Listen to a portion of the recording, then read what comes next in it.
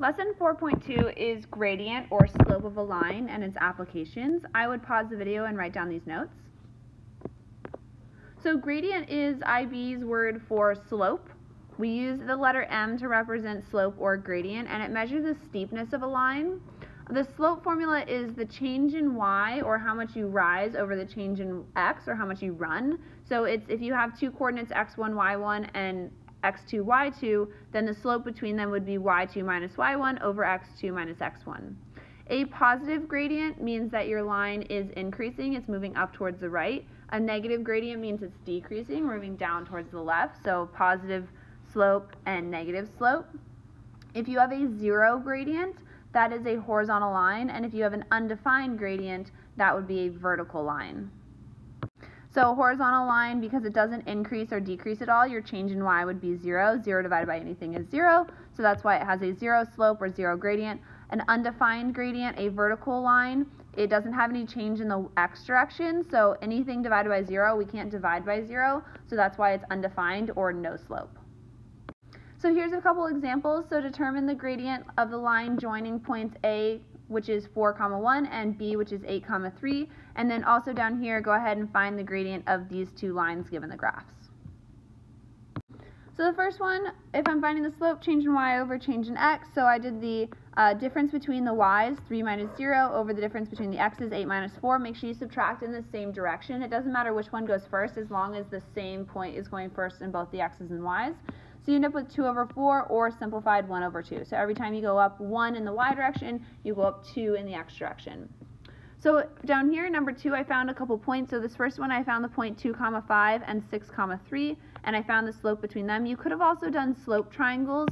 So you could have created a slope triangle here and said that you are going down 2 and to the right 4. Or you could use slope formula and do 3 minus 5 over 6 minus 2. You end up with negative 2 over 4 or negative 1/2. Every time you go down 1, you're going to the right 2.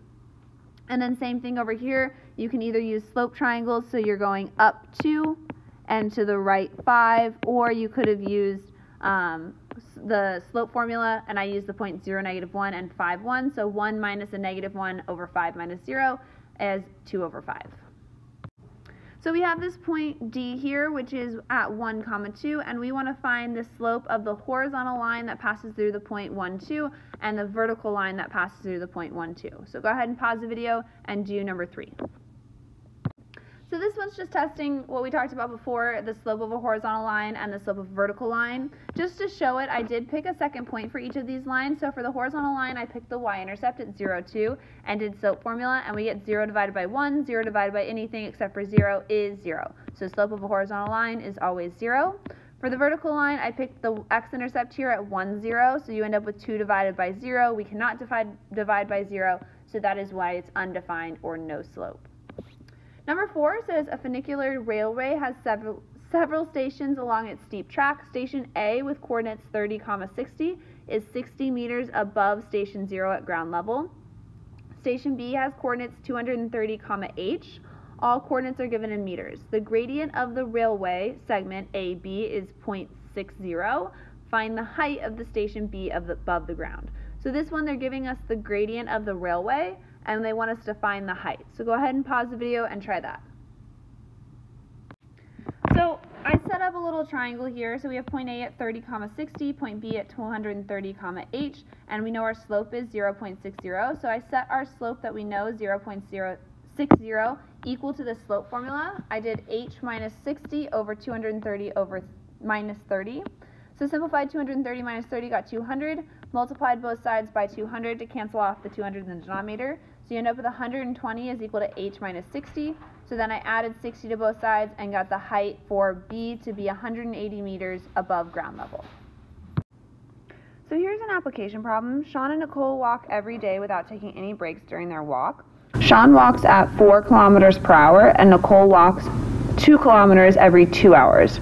So first we want to complete the table with their distance over a given number of hours, and then graph the lines that represent Sean and Nicole's walks on the same pair of axes, and then determine the gradient of each line. So go ahead and pause the video and answer question A. So to finish filling out the table, if Sean walks 4 kilometers per hour, then after 1 hour he'd be at 4 kilometers, 2 hours he'd be at 8, 6 hours he'd be at 24. If Nicole walks 9 kilometers every 2 hours, that means after 1 hour she'd be at 4.5 kilometers, 2 hours she'd be at 9, and 6 hours she'd be at 27. So then I graph this. I have my x-axis being time in hours, I have my y-axis being distance in kilometers, and the red line is Sean's walk, and the blue line is Nicole. So then gradient, you can use slope formula, or you can just use what they tell us here. If he's walking 4 kilometers per hour, that's just the gradient. So his gradient is 4 kilometers per hour. If Nicole's walking 9 kilometers in 2 hours, that would be 4.5 kilometers per hour. So her gradient is 4.5 kilometers per hour. So in this same scenario, one Sunday Nicole gives Sean a 1.5 kilometer head start, after which they start their time. So he goes 1.5 kilometers and then they start their time when she starts walking. So given that situation and assuming that they're keeping their same rate of walking from part A, so Sean's 4 kilometers per hour and Nicole's 9 kilometers every 2 hours, complete the table for their distances over the given hours, graph the lines that represent Sean and Nicole's daily walks, and then we want to determine the number of hours it will take for Nicole to catch up with Sean after she starts her walk. So she's starting behind him, so how long will it take until she passes him? So go ahead and pause the video and do part B. So given the information, I finished filling out the table. So after 2 hours, Sean would be at 9.5 kilometers, then 13.5, 17.5, 21.5, just adding the 4 kilometers per hour every single time.